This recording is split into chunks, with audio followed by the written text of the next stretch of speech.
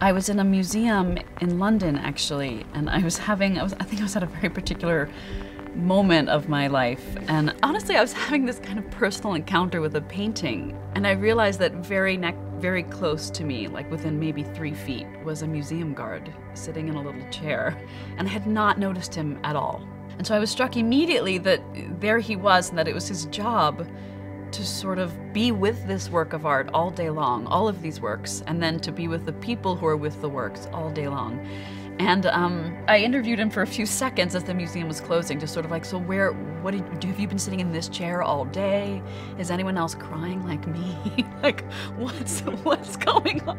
You know, what's your day been like? You know, what is an average day for you? And so that's kind of what launched the play.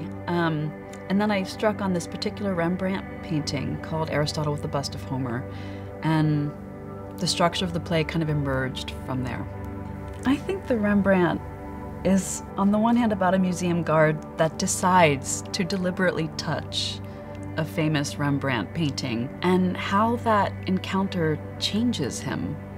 You know, it sends him on a journey, and somehow he absorbs, through that touch, some of the history and the human muscle and blood and tissue and narrative and feeling that painting sort of holds, and it makes him go back into his own life and make different choices. I also think of the play as sort of trying to hold these two things of the things that will last and the things that will pass. It's not hard to spend time with something like a Rembrandt painting and find yourself thinking about the fact that this painting has endured for many, many years, and that all of the people who were around the work when it came to be, as well as the people who have seen this work, and the people who will see this work, including yourself, will pass.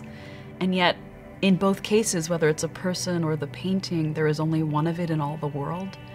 And I think the play is definitely asking us to think about art as practice, that when we go to see a work of art or a play or a painting, it's practice for the real thing, which in some ways is being able to somehow better see each other with a wider lens and a refreshed lens.